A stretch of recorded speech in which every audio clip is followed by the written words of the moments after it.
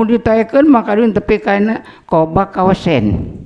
Qobak kawasen ya saduka wujudahu la ada maka. Nyaksi anjeun kana wujud Allah. Eueuh diri mah diri kuring mah eueuh nu aya teh Allah wungkul. Ta memeh jasa jita maca syahadat rohani geus disaksikeun baheula ku Allah ka Allah. Ditanya cek Allah alastu birobikum aing nu ngurus maraneh kana rohani. Rohani ngajawab sarea qalu cek rohani teh bala mun Gusti anu ngurus abdi. Assalamualaikum warahmatullahi wabarakatuh. Tong hilap subscribe, like, komen sareng share YouTube Incu Abah Kreator. Hatur nuhun. Dina naon ya? Cuma bayana. Kan? Al-Fatihah. A'udzubillahi minasyaitonirrajim. Bismillahirrahmanirrahim. Alhamdulillahirabbil alamin. Iyyaka na'budu wa iyyaka nasta'in. Shiratal ladzina an'amta 'alaihim ghairil maghdubi 'alaihim waladdallin.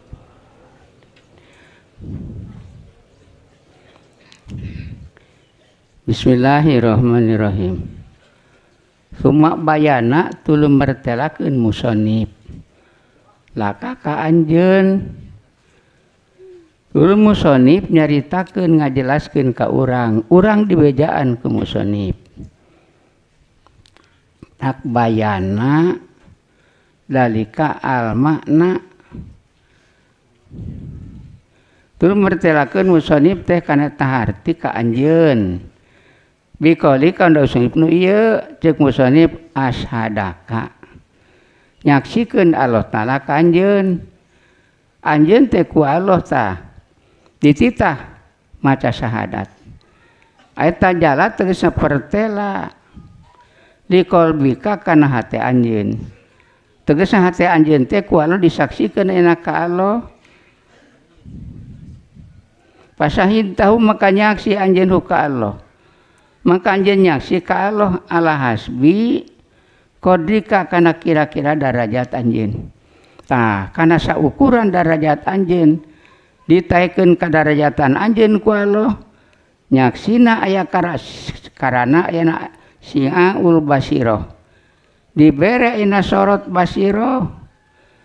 Tah si'aul basirah ngaranna almu abaru binuril akli anu dibahasakeun si'aul basirah teh nurul akli. Fasahida kurbahu minka anjeun bakal nyaksi kana yen Allah deukeut. Allah deukeut enak ka urang akal anjeun kual dibukakeun Allah teh deukeut sabab ieu soca awas gawe Allah ngawaskeun kana soca nu boga gawe nyaksi kana pagaweanana panangan kepat. Lain panangan bisa nyieun kepat ngan panangan kual dikepatkeun. Jadi ieu kabisa Allah ngepatkeun panangan. Jadi ayeuna apalna karaos tangtu panggilna nyaksi kana ieu pagawean. Piraku urang teu asa deukeut jeung Allah. Di kebon di sawah di pasar di pasir panangan kepat sampean ngalengkah asa deukeut jeung Allah. Puluh-puluh ayeuna bedegong ge piraku teu eling-eling teu nya. Namun sababna pare montok ngobrol, amis gula ngobrol. Ye sabenerna kuring teh pare montok, ngan montok di kuring lenjeun kuring. Awas anjeun bisi resep ka kuring poho kanu ngamontokeun kuring. Jadi anjeun teh kapitnah ku kuring nahnu fitnatun pala takfur. Kaula mitnah ayeuna ka anjeun nepi ka anjeun teh poho ka Allah balas ayeuna resep kana montokna kuring. Golongan mana eta teh?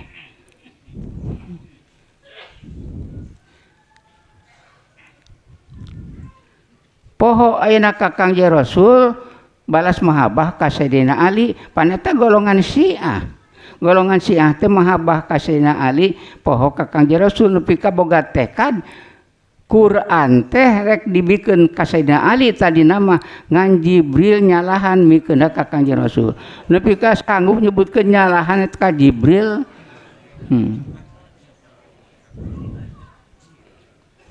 Golongan Syiah mah kitu. Mata kula resep-resep ting kana golongan Syiah teh.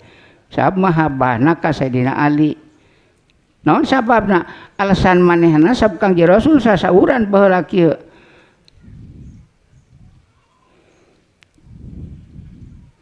Makuntum maulahu paliun maulahu. Namun jalma dipingpin ku kaula maka isukan bakal dipingpin ku Ali.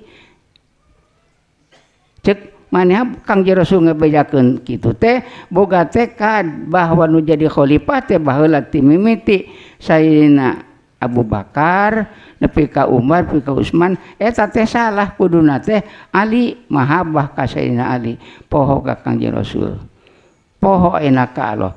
Ari urang sok aya mahabbah ka sawah poho ka aya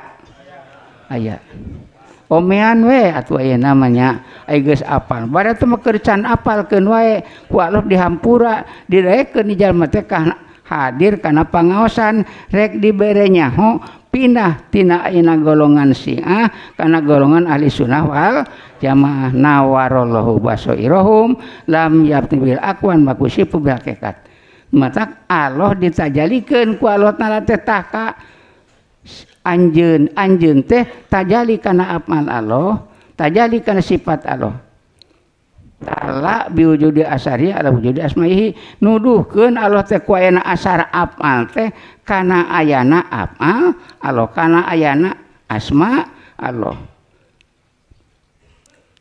Allah ngabeuntakeun kana soca urang bisa ningali kana montok pare tah ceuk Allah tingali pare montok.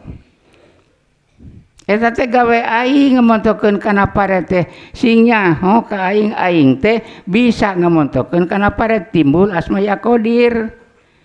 Lain resep kana montok pare tapi resepna ka Allah nu ngamontokeun pare jadi boga asma ya qadir di Allah teh nya ya murid. Dalam wujudi asma'ihi ala wujudi sifatihi nuduhkeun Allah takwayana asma Allah aya sifat Allah kudrat jeung iradat. Ari kudrat jeung iradat sifat mani sifat nu tumetep dina dat Allah. Dala biwujudi sifati ala wujudatihi nuduhkeun Allah takwayana sifat Allah teh eta aya dat Allah nu ngabogaan sifat. Tak kudrat mah jeung iradat sifat mani sifat nu tumetep dina dat Allah saperti bodas tetep dina kopeah atau bodas tetep dina kertas hideung tetep dina kopeah hideung tetep dina koe eta mani jadi kaayaan kopeah nu hideung itu maknawiyah jadi asma ya qadir heda anu bisa ngahideungkeun kopeah hedat anu bisa ngabodaskeun kana kertas itu maknawiyah ngaranna ma'anina mana kudrat bisa ngabodaskeun kana kertas kudrat Allah ta bisa ngahideungkeun kana kopeah liqalbi katakan hati anjeun pasahid tahu maka nyaksi anjeun ka Allah maka nyaksi ka Allah ala hasbi kodrika kana ngitung-ngitung darajat anjeun kaimananana dina dohirnya lumayan ahli Allah teh kakara imana dina dohir tadi mana iman dina dohir asadaka kurbahu minka Allah nganterkeun ka urang anu ku Allah tadi bere ayeuna darajat nurul akli Allah deket ti anjeun jadi urang teh deket ti Allah sabab amalna ieu sifatna ieu nu boga amal jeung sifat teh eta teh dat Allah kakaran nepi ka lebadinya lamun ditaekeun maka dun tepi kana qoba kawasen ai qoba kawasen ya saduka wujudahu la ada maka nyaksi anjeun kana wujud Allah eueuh diri mah diri kuring mah eueuh nu aya teh Allah wungkul jadi dua ingatan hiji ka Allah wujud ka hiji ka makhluk eueuh nepi ka makom qoba kawasen paidar tapata ila awadna lima ditaekeun nepi kana awadna iman nepi ka awadna ya saruka wujudahu la ada maka wujudaka nyaksi Allah nu wujud diri anjeun mah jeung lian ti anjeun teu inget aya teu inget eueuh Tenget aya jeung eueuh ka makhluk mangan wungkul nu wujud saperti zaman nu dimajidubkeun bleng Allah wungkul makhluk mah tenget aya tenget eueuh itu pi ka makom majdub aya nu ku Allah teh padol Allah diberena nyaho ka Allah teh pi ka makom majdub tenget aya tenget eueuh kana diri mah Allah wungkul nu wujud teh hasbi kodika darajat anjeun ditaekeun ku Allah tanpa ka makom ao adna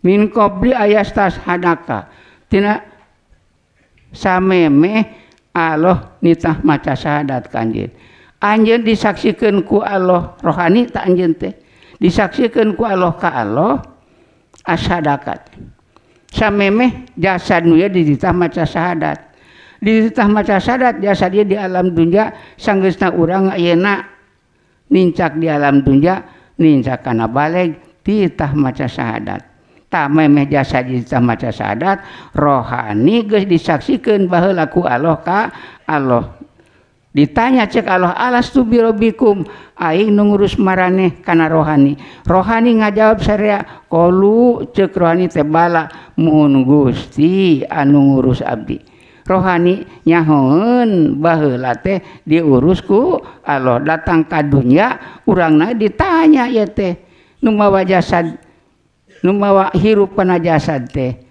matak anta insanun ma'ruf anjeun disebut manusia sostenan lamun nuturkeun kana roh nu kolubala tapi lamun teu nuturkeun kana roh nu kolubala mah sacara akal domba sapi jeung munding tobi'i ngaranna matak akal tobi'i mah moal bisa balik ayeuna ka Allah tabiat jasad resep kana rupa resep kana sora resep kana rasa tah sapi jeung munding teu nyahoeun gula amis uyah asin cabelada teu apaleun pan ari manusia mah nyahoeun gula amis uyah asin cabelada ngan ieu teh asalna teh eueuh amis jeung asin jeung lada teh ku Allah diteuneuna jadi atuh aya Allah teh nu neuneun amis dina gula nu neuneun asin dina uyah nu neuneun lada dina cabe boga karep matak gula diamiskeun uyah diasinkeun cabe diladakeun naon karepna meureun apal anjeun ge lamun hayang sambal ngeunah rekuh cabe jeung uyah gula pecin tambah nama tuh jengkol ngora soel nama tah rek dibere ku Allah jengkol ngora ti kebon disiapkeun coeleunana eta cabe lada uyah asin terasi hanyir padahal apa jauh uyahna Indramayu cabena pasir ucing terasina kali pucang gulana Jampang tapi sanajan pa jauh ge aya poe Ahad Ciranca pasar centuh nu boga cabe ka pasar mawa cabe nu boga uyah ka pasar mawa uyah nu boga gula ka pasar mawa gula nu mesakan duit di Cibantar mesakan duit datang ka pasar meuli cabe meuli uyah meuli gula meuli tarasi jeung sabangsana tah di lemur aya coet anu meunang jeung urang Cijalu sok diteuneun kana coet tong loba ting cabena diseutik mah uyah nah itu Allah nyiapkeun kai teh nu lempeng kabeh aya nu bengkok keur mutu tuh rame we ari urang mah inget teh dahar wungkul ku Allah cenah nyaho ka Allah ke dahar teh sok kamu urang aya ke dahar inget ayeuna ka Allah jalma rada hidang eta teh meusan ngan lamun tina dahar mah poho ka Allah na ampun teu hidangna kawas domba we kuas sapi keur munding alah hasbi qadrika ta dimusyahadahkeun memperhitungkeun kana derajat anjeun derajat nepi ka ilmu yakin derajat pika ainul yakin derajat nepi ka hakul yakin memeh ayeuna dititah maca syahadat yasan ieu ku Allah teh geus dimusyahadahkeun barato di alam arwah ayat lubut tegasan nyupri Allah min kati anjeun tegasan nitah Allah ti anjeun antas hida kana kudu nyaksi anjeun. Kudu nyaksi anjeun urang teh kudu nyaksi biadomatikan agungna sifat Allah. Agung bageurna Allah. Kan urang teu mikirkeun kana bageurna Allah. Tak lamun ditanyakeun unduru madapi samati. Sok tingali jero langit jeung bumi aya naon. Mun urang ditanya kitu, dina langit aya naon, dina bumi aya naon, paling nyebutkeun dina langit mah aya bulan bentang panompoe. Dina bumi mah aya nabatat, jaradian jamadat jeung hayawanat. Kitu meureun tukang dahar mah kitu teh. Tukang balik ka Allah mah ye dina langit jeung bumi aya bageur Allah sabab nyaangkeun kana bulan bentang panompoe teu dipentak urang tapi Allah mere karasa enakna keur caang. Di mana keur caang teu karasa enak didatangan ayeuna poek aliran listrik cik sok kumaha rasakeun aliran. Tah man lam jarib ani amma biyudiha arofa bipuk daniha. Jalma teu ngarti kana kanikmatan keur waktu aya tunggu ke di mana geus eueuh karaos kanikmatanan. Soca awas teu karaos ana kanikmatan keur awas tunggu di mana geus teu ningali engke. Badan cager teu karaos kanikmatan keur cager sok di mana datang stroke mangke teh. Pun timba tungetug mah pajalan reka panganaran. Urang mah ngan ngupingkeun baheula mah keur cager urang cara kitu. Ngan teu karasa ngeunah da keur aya. Di mana keur aya kanikmatan teu karasa nikmat, ke di mana geus eueuh karasa kanikmatan. Komo geus dikubur mah hayang balik deui ka dunya. Cadu kuring mun balik deui ka dunya moal ninggalkeun jumaah. Padahal mah ayeuna sanajan deukeut urang Cibantar loba nu ninggalkeun jumaah. Pinu sotenan madrasah Cibantar beureun ku urang sejen kitu tuh. Sifat bageurna Allah, sifat jalalna Allah. Ari sifat jalal teh kekerasan Allah, tah jalma nu teu nurut ka aing ceuk Allah teh sok sia tabrakan itu. Sanajan hayang meuli enam motor beuteuh kop, motor beuteuh tah. Ngan rek ka mana? Arek ka panganaran. Rek piknik dibawa ayeuna saimah-imah, budak dua bojona hiji jeung mana jadi opatan. Saimah-imah tumpak motor beuteuh. Lompat di terminal Cibantar ngarasupa ka tempat ku batur bari disadakeun tetet itu batu wah motor beuteuh padahal ceuk alus tarikeun tibetan budiman ke papai di pengkolan diadukeun turun dianterkeun ku ambulan. Itu sifat jalal Allah pika keheureun Allah. Mun pika keheureun Allah boro-boro anu bangsa ceuk urang pikaripuh polo muncrat ditajong sampean ge karaos nyerina angot geus dikubur mah mun bisa mah dikubur hayang balik deui teh sarere hayang balik deui ka alam dunya rek ngaji ka Cibantar ieu teh balas anu aya iman we dina hatena sanajan can ngajaran ka kubur ge sabab sieun ayeuna hanyakal ayeuna mah rek ngeureuyeuh we nuturkeun caritaan ajengan.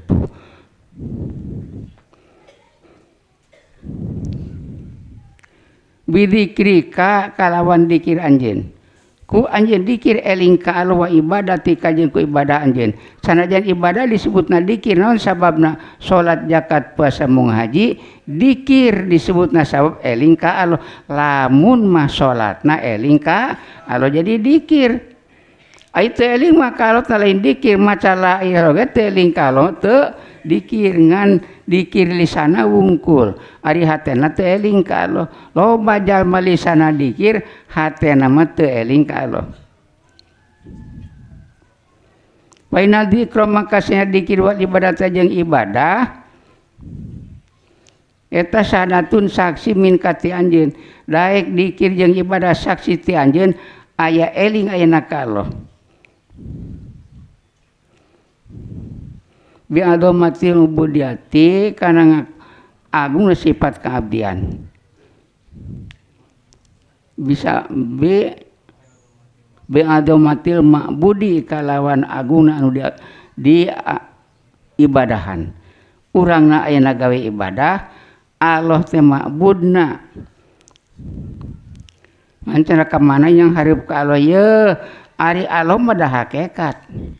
Lamun jalma geus eling ka Allah geus inget kana hakikat. La hada wala jihata. Teu aya batas. Teu aya jihad. Sugan ka kalere ka kidul yang hareup ka Allah teh. Ka mana we yang hareup ka Allah mah?